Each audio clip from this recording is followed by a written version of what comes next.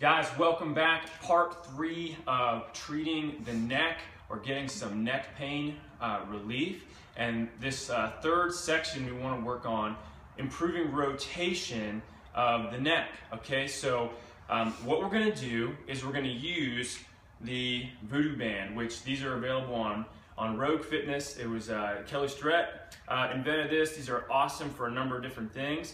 I like to use this for rotational movements at the neck, and being able to facilitate some of that with some passive movement that you actually apply the movement yourself, but your neck isn't actually moving on its own. Okay, so here's what we're going to do. So first of all, we're going to take the Voodoo band, and they come in about 7-foot segments. What we want to actually do is fold it in half and then fold it in half again. Okay, so we'll end up with the band kind of doubled up and about this width. You can also use a towel or a dish towel, something like that. You can roll it up and do the same thing. I like these because it actually adheres and kind of sticks to the skin really well, so we can get a little bit more shear force through there and not just have it slide around the back of your neck. So this is what we're going to do. We're going to take it, we're going to put it at the base of the neck.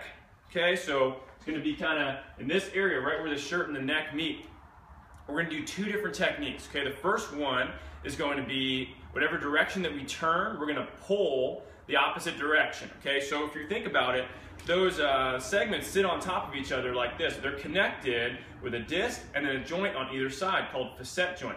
Well, when we rotate, those segments will turn together, but we also have accessory movements where we need the actual facet joints to be able to slide on each other as well. Okay, so that's what we're trying to improve here, is the sliding in those joints. So we're going to actually rotate to one side, and if I turn to the right, I'm going to pull down to the left at about a 45-degree angle. Okay, so I'm going to turn to the right, pull to the left, and this is something where we're just going to repeat it. We're not going to hold it at end range or hold it at this position for a long period of time.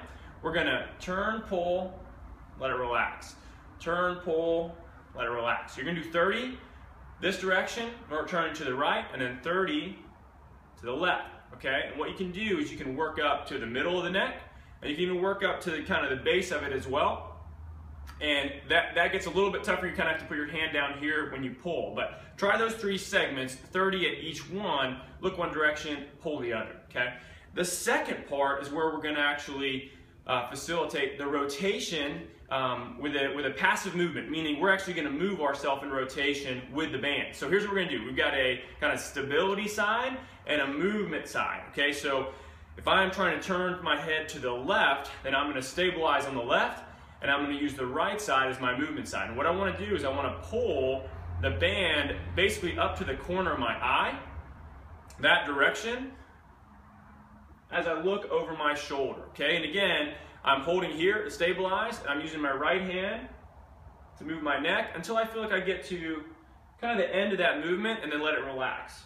And this is what it's going to look like. So we kind of just hold for a second, let it relax. Okay. If you come up to the base of the skull and you get a little bit higher up, the movement arm is not going to be angled quite as high. It's actually going to be angled more parallel with the ground. Okay, so we'll still stabilize here. We'll just bring this hand directly across. Okay, so we're going to try that on both sides. So down at the bottom, if I'm looking to the right, then I'm using my left hand to create movement. Hold for a second, move up higher, hold, turn, and I'm going to do that about 30 times on each side as well. So try both of those. The rotation of the neck is very difficult for people to get back, especially if you've slept on your neck wrong, or maybe you got in a little bit of an accident where you've actually had a minor whiplash injury.